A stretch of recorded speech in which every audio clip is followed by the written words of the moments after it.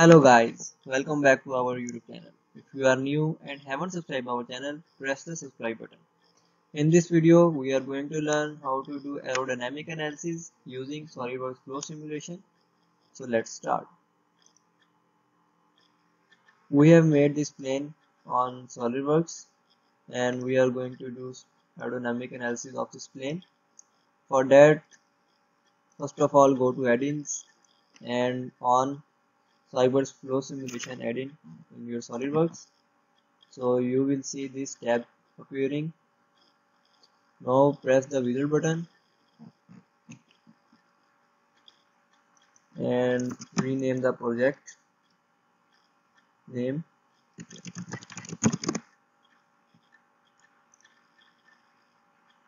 From here you can set the SI units. I am going to use SI meter, kilogram and second. Now from here you will set external analysis type, because internal is for pipe or flow simulation in pipes and external is for aerodynamic analysis. And we are going to exclude cavities without flow conditions and exclude internal spaces because we are going to do aerodynamic analysis of the body. So if our aeroplane is in the air, so gravity will be working on it. So we are giving the gravity in the y direction. So gravity will work in the negative y direction. From here you can see that this is our y direction. So give minus 9.8 meter per second square. Go to next. From here you will add gases, like we are going to do aerodynamic analysis using air gas. Go to next. Now from here you will give the velocity of an air. So our velocity should be in the z direction, because our negative z direction, because our part or aeroplane is moving in the z direction, so air will be working on it in the negative z direction. So we are going to give minus 120 meter per second air velocity and select finish from here. Now you can see that our model is in computational domain. This box is our computational domain. It is so large we can adjust it from selecting it here. We can adjust it by selecting it from here. Just drag this spaces like this. Now our computational domain look good. So boundary condition is already added. Our boundary condition is inlet velocity of minus 120 meter per second. So from here you can select the goals or results you want. We are going to select total pressure, total temperature, velocity at z, x and y, and we are going to select the force in the y direction. Force in the y direction will be your lift force, and frictional force in z direction. You can select any result you want to generate. So from here you can edit your global mesh or local mesh. You can refine it from here. We are just going with the default mesh, so therefore we are not changing any mesh types. Now just we will run this study.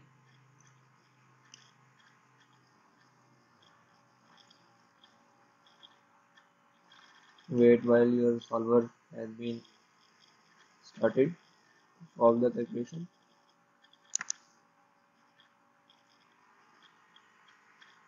So from here you can see that it is preparing model.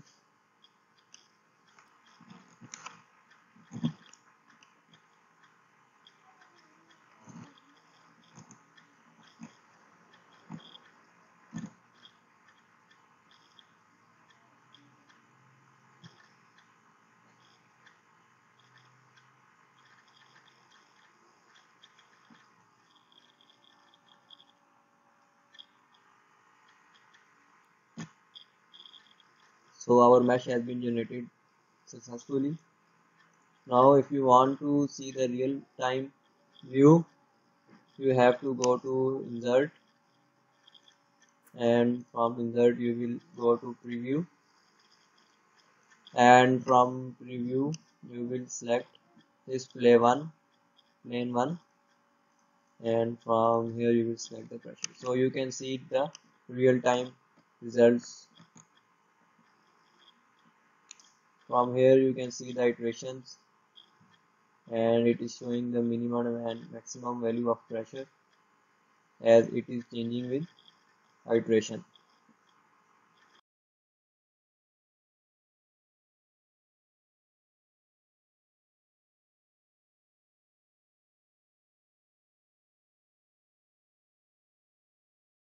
So solver is finished normally.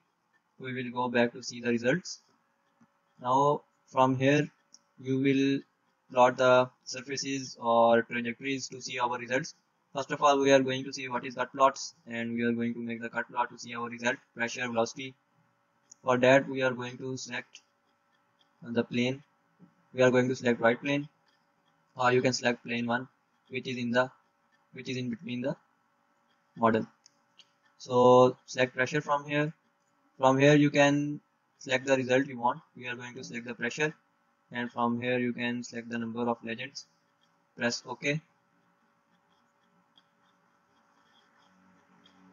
So now you can see that our contour has been generated, and it is showing the pressure, that our pressure on this tip is more, like this. And if we want to see the flow trajectories, we will hide these cut plots.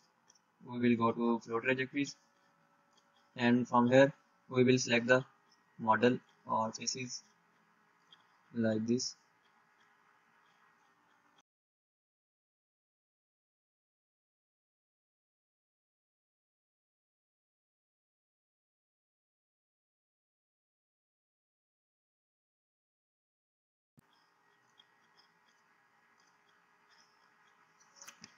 So now our model is selected.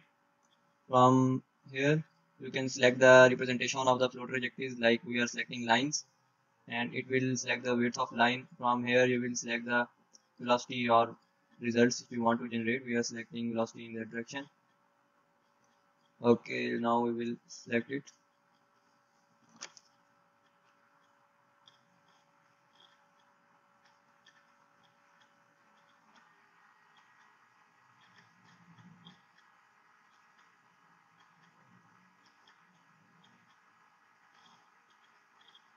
So you can see that our results have been generated.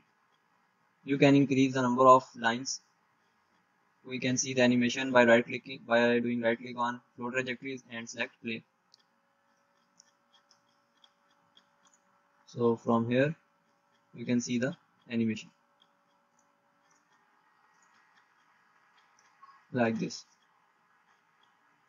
So the velocity at this blue line showing is 142, and in the green lines it is showing that velocity is decreasing, like 38.046 meter per second.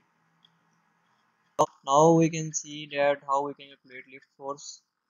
So for that we will go to goal plots, go to insert, and here you have all the values of the goals we have selected to plot. So we will select force in the y direction. It will be our lift force, and we will select show from here. So from here you can see that it is showing that our maximum value of lift force is 260 Newton. So you can also add friction force from here and maximum velocities, and you can export this table to Excel from here.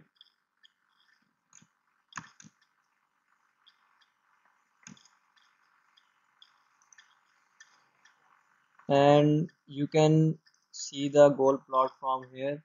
Go to insert, go to goal plot. This option is in the solver, so don't cancel the solver after it has been finished. Go to force and select OK. So this graph will show you the maximum value with the iterations. Like it is showing that the current value is 206 and the average value is 212 meters. And it is showing that the achieved in iteration is equal to 77. So this was our tutorial on Solidworks Flow Simulation, Aerodynamic Analysis.